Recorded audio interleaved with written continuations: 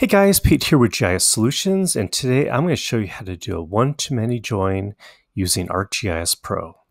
Stick around. Okay guys, so let's get started. So I have a sample parcel data set here, and we're going to be focusing on this particular parcel, which is a mobile home park. And this is where we're going to do our one-to-many join. So there's one parcel number with many different account numbers. Also in my project, I have a table here, which is, right over here. So I have my parcel number, which they're all the same, and account number, which are all different. And there's 61 different accounts in one parcel number here. For the sample parcel data set, I have just a random selection of 241 parcels around this. So we'll do the one-to-many join. So the first thing we need to do is in our project file here, we need to add a new file geodatabase and pull my parcel layer and my table into it for it to work. And I'm just going to leave the default name, as it doesn't really matter for this example. And to import them, I'm just going to right-click and go to Import, Feature Class. And I'm going to select that parcel data set and run. Okay, and I'll do it one more time, and I'll pull in that table. Okay, and run. And here, if I open this up, and I have my parcel data set and my table here. So I'm going to just remove this table here and add that to the current map, and as well as the sample data set.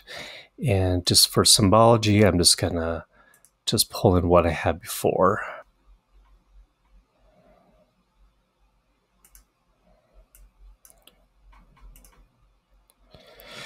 Okay, so now let's remove this other layer.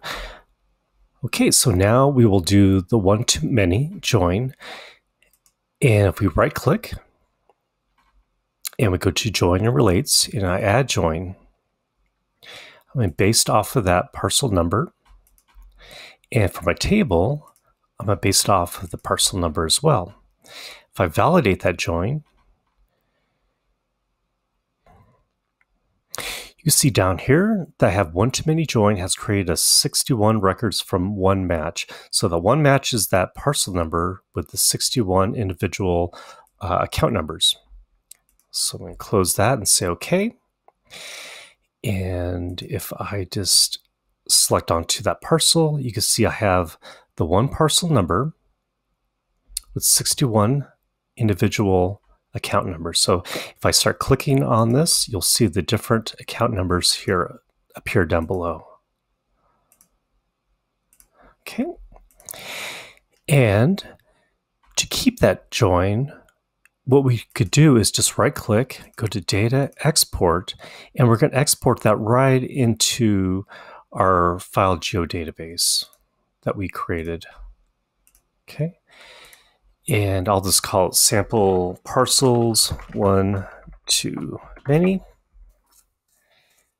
and save. Okay. And again, if I click onto this, I have my one-to-many join. So this is just a quick and easy way to do the one-to-many join in ArcGIS Pro. As always, if you guys have any questions, please leave a comment down below. And thanks so much for watching. And if you like this type of video and get some value out of it, I definitely appreciate it if you like and subscribe. Thanks so much. We'll see you next time.